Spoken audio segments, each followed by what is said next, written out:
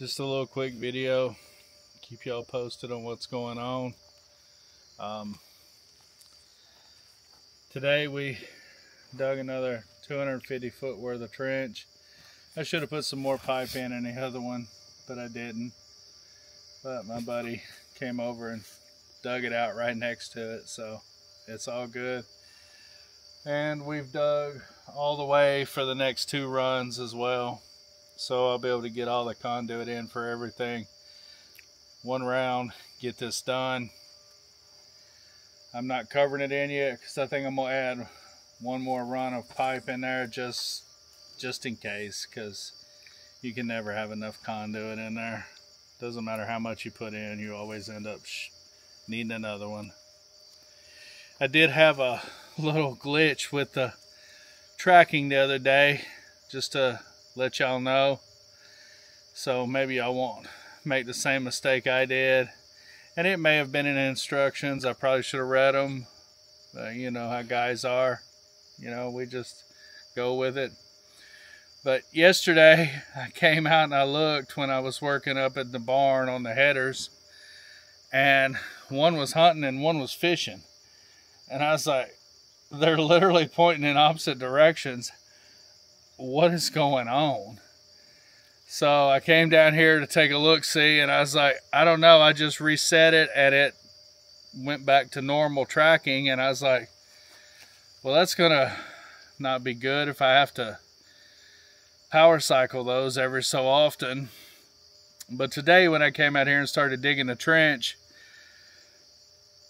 it dawned on me what it was. I got a little bit lucky, I guess, on figuring it out. I'll just show you on this one.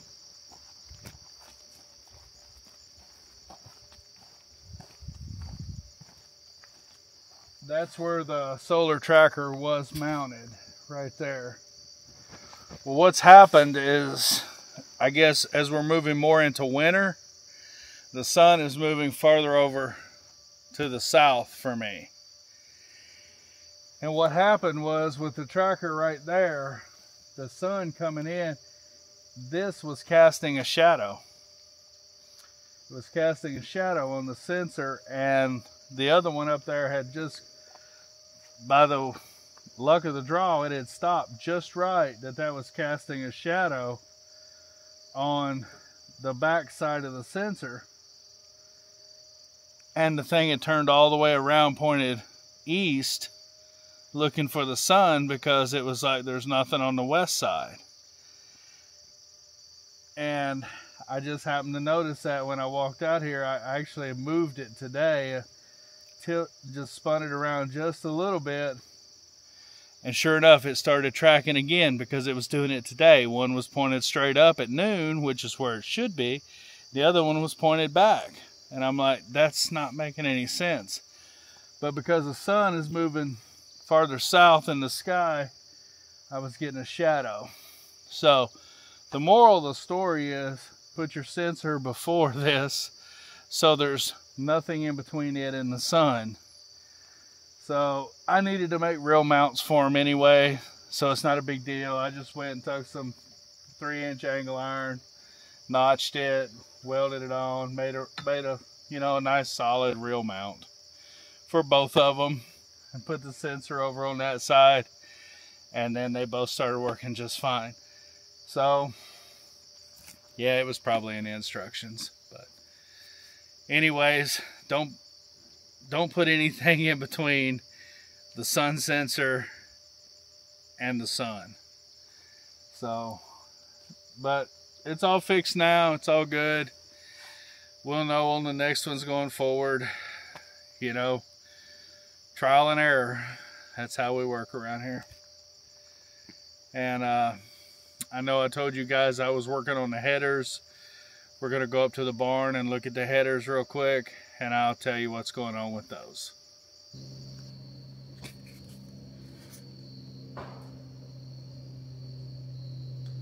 And something fell. Okay. I was talking about the manifolds down there would come up here. This is my new classic manifold. Welded all the bits in and put ends on it and everything. It's 2 inches. I got 16 taps because that's how many miners I'm gonna have. I'm gonna hook it up to that DeWalt pump, and that pump says it does 50 gallons a minute, 50 gallons per minute. And at 2.5 gallons per minute, that should be enough to run all these. We're gonna see if that works out. The other one, a 1-inch manifold, is just not enough for what I need. So I bought little valves. I took the handle off that one because you have to get them on and off. And then the 10mm hose connections for the end. And I was gonna run over real quick about National pipe thread versus British pipe thread, because I ordered all these and they were all set NPT, which is National pipe thread, but they're actually not. And this end is British standard pipe thread, BSPT. So if you see something that says BSPT after it, that's British standard pipe thread, versus NPT, which is National pipe thread. National pipe thread, they taper.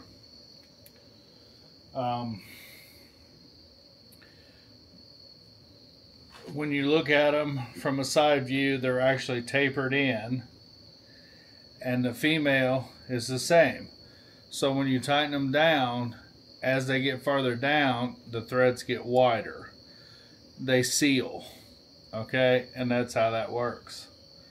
These and these, this was actually National pipe thread on this end, on the male end, but it was British standard pipe thread on the female end, which I wish I would have had that in the description, because now every one of these leak. And the reason they leak is the copper male adapters that I ordered should have been National pipe thread, but for whatever reason they were British standard pipe thread. And as you can see by hand, I can tighten this all the way down till it bottoms out. Okay, British standard pipe thread always require an O-ring or some type of washer or gasket, because they're parallel threads. So they'll just run all the way down till they bottom out. As opposed to National pipe thread, which are tapered, like gas pipe, water pipe, everything else in the United States, it tapers. So they start, and then as they get about halfway down, they start to bind up. And then that's why a lot of people think Teflon tape is a sealer. Teflon tape is not a sealer. Sealing is a side effect. Teflon tape is a lubricant that helps you tighten it down and keep getting it tighter as it goes down. The threads actually seal because they're tapered. The males are tapered and the females are tapered. So as they go down, they get tighter and tighter and tighter and tighter, because the base on the male gets wider and the female gets narrower. So they tighten down. And the Teflon tape acts as a lubricant as you tighten it down to help it get tight. But the threads, the actual thread pitch themselves, is what seals in National pipe thread. Okay, in British standard pipe thread, you have to have a washer or something. Think about a hose fitting. A hose fitting spins all the way down till you hit the washer. That's British standard pipe thread. Okay, and it has a rubber washer in the bottom that seals against it. And that's what makes it seal. So I had to order washers off of Amazon to fit these, because they're 3/4 inch OD and I need them 1/2 inch ID. And they had some, so that's why we don't have the manifolds done. we went ahead and taped these up because I thought they were National Pipe Thread. That's what I'd ordered, but they're not. So keep that in mind if you order pipe thread. I know it's not a normal thing, but BPSD is the British pipe thread, and it always requires a washer. National Pipe Thread, the US standard, will tighten down on threads alone. So I've got to wait a couple of days because I wouldn't sign up for Amazon Prime and have it next day. So to punish me, they're making me wait 4 days to get my washers. But once I get the washers, we'll be able to put this together, move it in there, and then I can move the other 2 miners that are sitting outside right now because they're too cold in the morning, because we've kind of gotten into fall and I have to set them in the sun every morning for them to warm up before they'll start, as opposed to the ones inside the mining shed, which are temperature controlled at 76 degrees. They always start. So I'm trying to get everything in before the winter, because in the winter obviously water's going to freeze. So I've got to get all these done and get them all inside before it gets below freezing. I tuck some hose washers on these first 4, and you can actually just cut them because they're too big around on the OD. You can just cut them with scissors and squish them in, and they'll still seal, because when it tightens down, it pushes the 2 ends together so tight that they don't leak. And these first 4 are actually good now. Well, they're good to 60 pounds of pressure. I've got a test rig on here and an air up port on the end, and that's how I was testing it. And I can air them up to 60 pounds of pressure and they hold, but every one of these leak. So that's why I haven't got the video out for the manifolds and getting them mounted up and getting everything inside. As soon as the stuff from Amazon gets here, I'll get these put together, finished out. There's this one, and then there's the return manifold, which is right here. And these are 2-inch, so hopefully there will be enough flow that I can get all 16 miners on 1 pump. That's the plan, and if I can't, then I guess I'm going to take 2 pumps and get some DWV, drain, waste, and vent, because they make a Y instead of a T, because a T creates back pressure but a Y doesn't. And then feed in 2 pumps to get them. But either way, I need to get them all running off of 1 manifold. I've got the pipes buried, I've got them lined up. In the next day or 2, I'm going to drill the holes through the wall and get everything in there and get them ready.